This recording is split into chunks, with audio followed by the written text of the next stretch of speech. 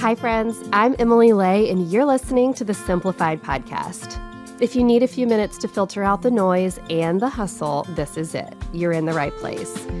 Every week, I invite you to slow down and explore how to organize and automate the complicated parts of life so you can focus on what truly matters most. If you're a fan of the Simplified podcast, then I bet you'd love to be part of our Simplified newsletter community. When you join, you will automatically receive our free Simplicity Challenge ebook.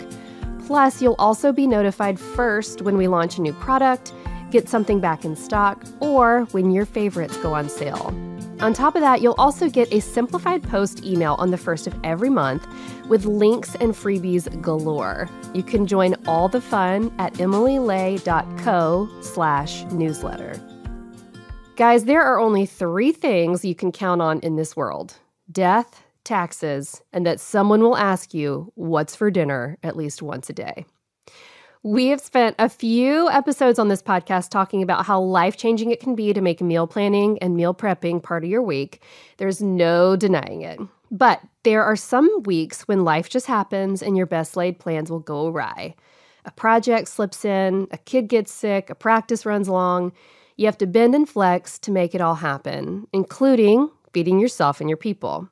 If you need to get a healthy dinner on the table in a hurry, I've got you. We're going to keep this episode short and sweet today because when dinner's on the line, who has time to linger? Not me. I have 4 recipes that are easy, healthy, and perfect to make for a weeknight dinner because they use 2 of my favorite kitchen appliances in the world. Now, I'm being serious here. I even rearranged my pantry so that these are like at eye level where I can just pull them right out.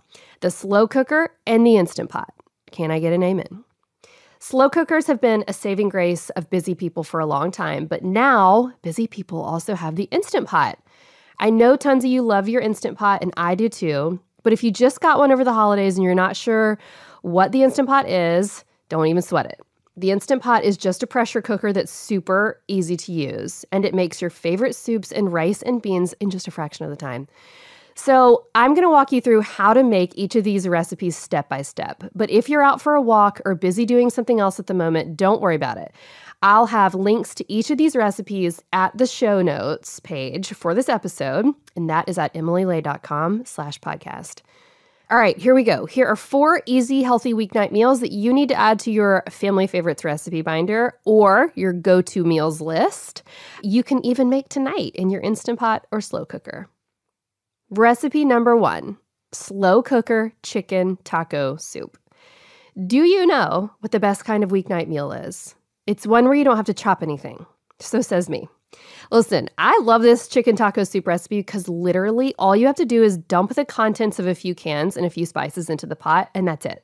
Plus, it is really, really good, and you can dress it up in a lot of different ways. So I found this recipe on a blog called Together as Family. And do you want to hear how hard this recipe is? Here we go. Grab 1 small can of black beans, 1 small can of pinto beans, 1 small can of corn. And when I say small, I mean like regular sized. Pop the lids off, drain the contents into a colander. You can just do it all at the same time, or you can do it one by one, or you can just drain them right from the can. I won't judge. I rinse these things. You don't have to. You can just drain the liquid, and then you put it all in the pot. Then you pour in a 10-ounce can of green enchilada sauce, a 14-ounce can of diced tomatoes, and a 14-ounce can of chicken broth. At this point, we are in all cans mode. After that, add the spices. Half a teaspoon of cumin, half a teaspoon of chili powder, half a teaspoon of garlic powder. Then you dump in a packet of taco seasoning. One of the best is the taco seasoning packet that comes from Siete. It's really flavorful, plus it's all organic and it doesn't have any weird stuff in it. Then you give the whole pot a big stir, taste it just to see if the soup needs a little salt and pepper. If it does, just you do you. You add it to your taste. After that, it's time to add the chicken. So Jessica, the blogger at Together as Family, uses a 12-ounce can of Kirkland canned chicken breast from Costco. This is very delicious in a pinch, but if I've got the time, I like to use fresh chicken breasts or thighs, which I think have a little more flavor in this soup. You can dice them up if you want. I don't. I just put them in whole, and then you just shred them later in the soup when they're cooked. Just shred them with like 2 forks. It's very easy. That is all the prep for this recipe, and now it's time to get cooking. And seriously, like as I'm recording this podcast, I think I'm going to make this tonight in the Instant Pot because it is so good. Now, if you're using the canned chicken breast, your job is easy. You just heat the soup until it's hot. If you're adding in fresh chicken breasts or thighs, you're going to cook the soup on low for 5 to 6 hours or on high for 2 hours. And after that, you're good to go. Okay, so by the way, P.S., if you want to cook the chicken quickly, you can use your Instant Pot to make this soup. You just turn your Instant Pot to 10 minutes on the poultry setting, and you'll be eating soup in no time, and your chicken, just make sure it's 165, but usually 10 minutes will always get it there for me. When the soup is ready, you can serve it with any fixings. You can serve it with no fixings. It's good just as is, but we love things like tortilla chips or Fritos, maybe some cheese, sour cream, avocado, cilantro.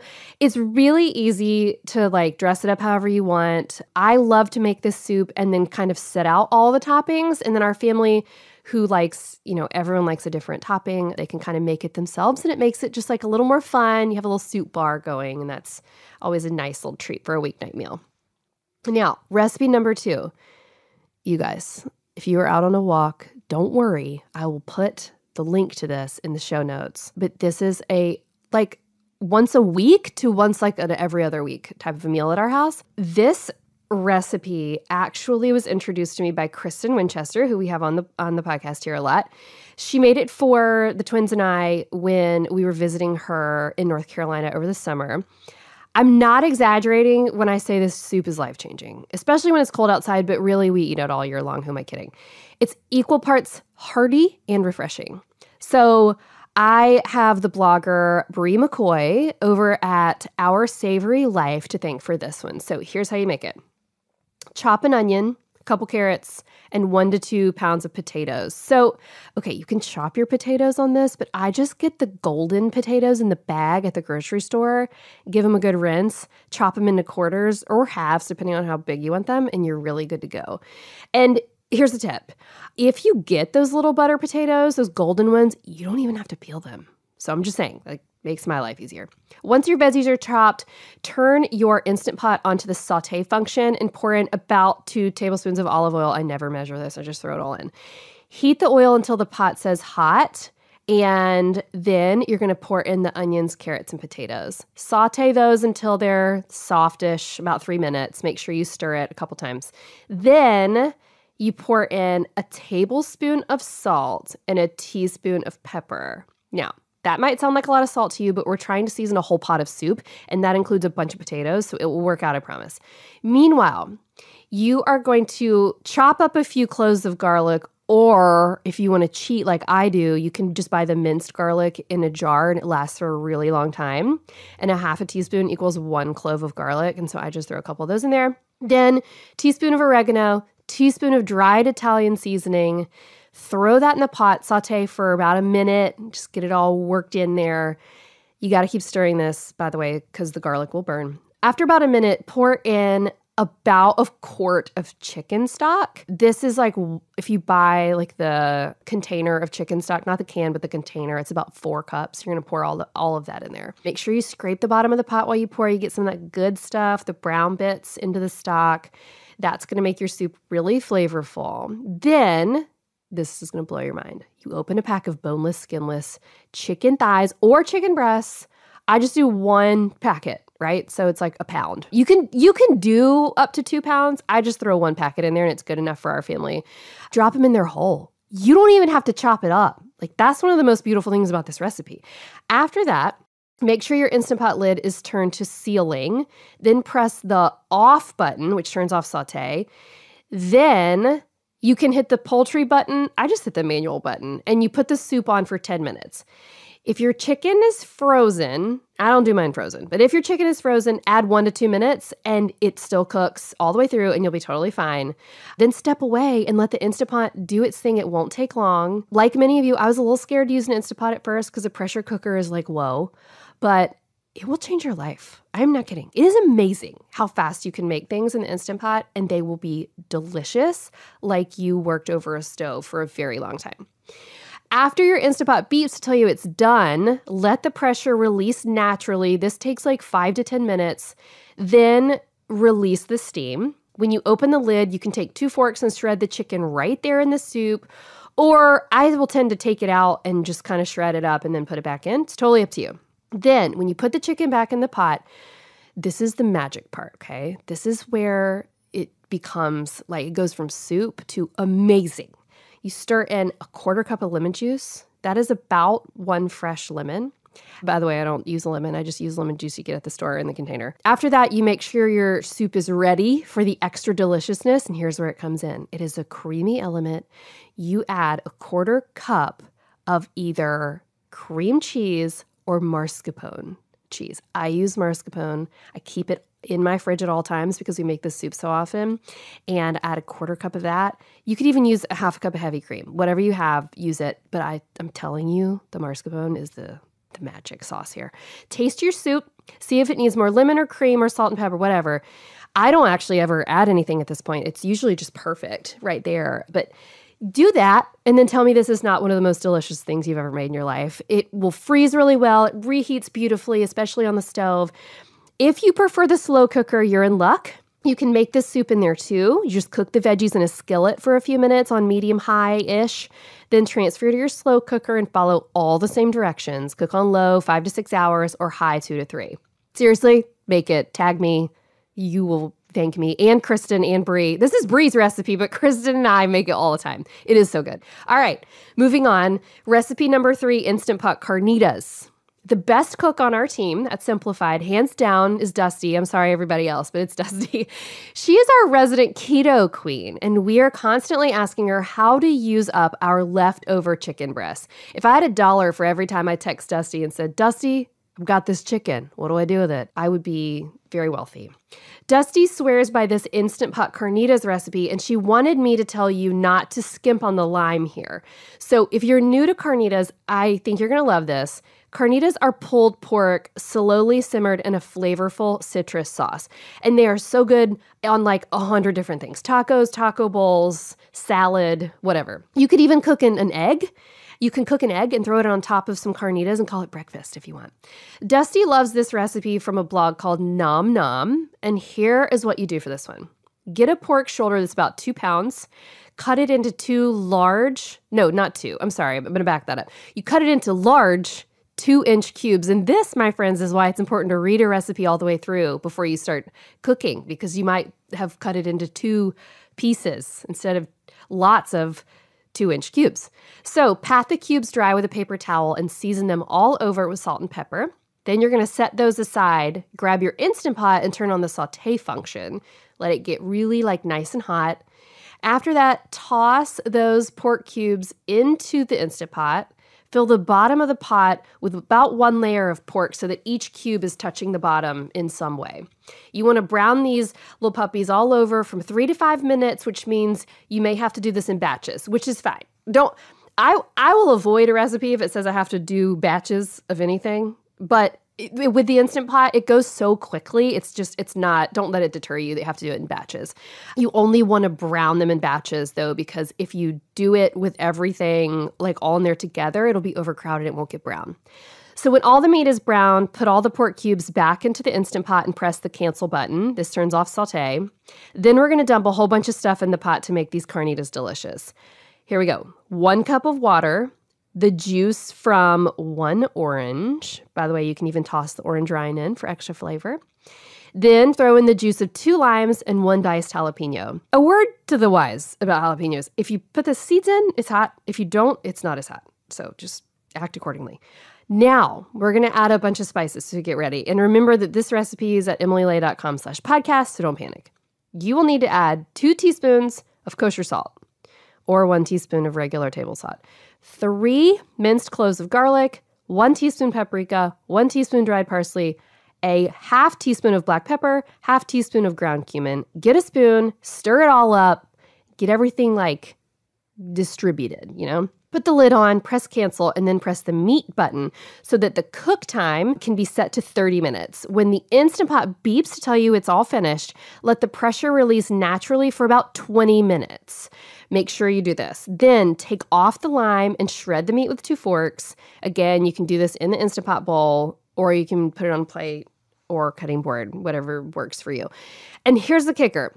These carnitas will be great if you serve them just like this, but they are magic if they're a little crispy. So if crispy is your thing, it is my thing. You could take some of the meat and put it on a hot skillet for a couple minutes. No oil necessary. If you don't want to mess with the skillet, don't want to wash another dish, you could even put some meat under the broiler in the oven for a couple minutes. And here's the trick my mom taught me. If you use the non-stick aluminum foil, you don't even have to clean a pan. So broiler, just make sure you watch it so you don't burn it or catch it on fire. I'm telling you, though, that the crispiness is what makes carnitas magical. So crispy or not, after you make this recipe, you will have so much delicious meat for tacos, burrito bowls, or whatever else your heart can think of. Okay, and if you don't have an Instant Pot, don't worry. You can put all the ingredients, except for that 1 cup of water, in your slow cooker and cook it on low for 6 hours. That is another option. Okay. Recipe number 4, last but not least, this is a family favorite recipe of the Lays, but also the Cowens. My maiden name is Cowan. This is the slow cooker Coca-Cola Pot Roast. Okay. I don't know how traditionally healthy this recipe is, but it's good for my soul, so we're going to go with it. It's a great thing to put in the crock pot in the morning and let cook all day, or put in the Instant Pot after work and let it do its thing. So here's what you do for this one, and this one's super easy. I can actually recite this like totally from memory because I make it so often. Get the slow cooker, toss in a beef chuck roast, whatever size you want. There's no need to cube it, just the whole thing. Just put it in there. Make sure it is thawed. I tried to do this frozen one time, and it did not turn out well. Put it in there thawed.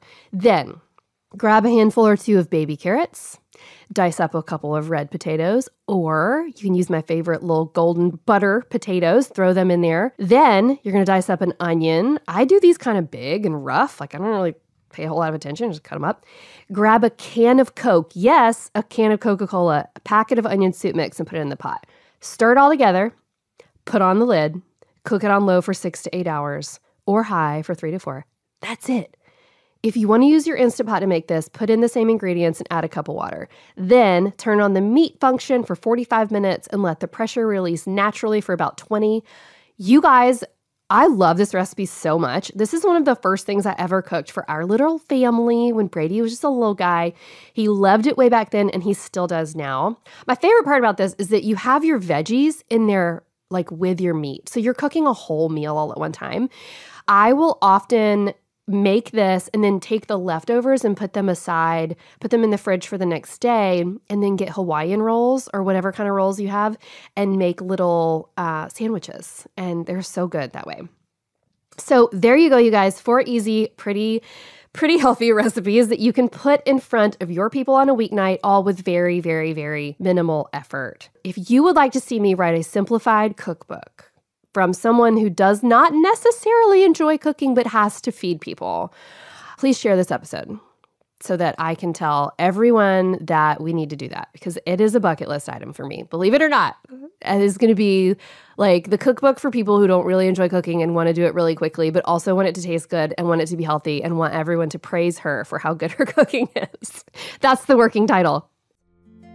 And next, I have a little benediction. Yes, I have a benediction, just some words that I would like to pray over you, say over you as you go about your day. You might be unloading the dishwasher right now or taking a walk around your neighborhood, but just as long as you're not driving, close your eyes, take a little breath, and let these words wash over you as you go about your day.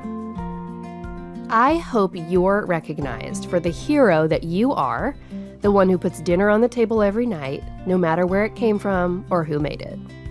In the middle of a busy week, I hope you get to spend some time at the table with the people you love the most. And I hope you find a bit of peace in those moments. As always, I love to leave you guys with a little tip to help you put all the things we talked about today into practice. If you are ever making a chicken recipe for the Instant Pot or slow cooker, I highly recommend using chicken thighs. Not only are they cheaper, but they're so much more forgiving when it comes to cook time. They don't dry out like chicken breasts will. Even if you're not a dark meat girl, try using them in soups and stews. You will be surprised by how much you like them and all the flavor that they bring. Well, thank you guys for listening to this episode of the Simplified podcast. I hope today's episode gave you guys some more ideas and more recipes that you can pull out of your back pocket on a busy weeknight. I wasn't kidding when I said I want to write a cookbook one day. So if you guys just want to go retweet, share, comment, post, review this episode, that would be great, because I think we could all use a cookbook from the girl who does not really enjoy cooking, but also wants things to taste good and wants trophies for the meals she makes. These 4 are surefire winners, by the way. So you can find show notes for this episode, including the recipes for all the things we talked about, at emilylay.com/podcast, where you can check out links and resources I mentioned here, and you can shop the Simplified brand of planners and products. Plus, for more simplicity tips, you can find me on Instagram at EmilyLay and at Simplified. If you are loving this show as much as I am, I bet you might like my latest book. It is called Growing Boldly, Dare to Build a Life You Love, and you can find it in stores right now wherever you buy books. Until next time, thank you guys so much for listening. Bye.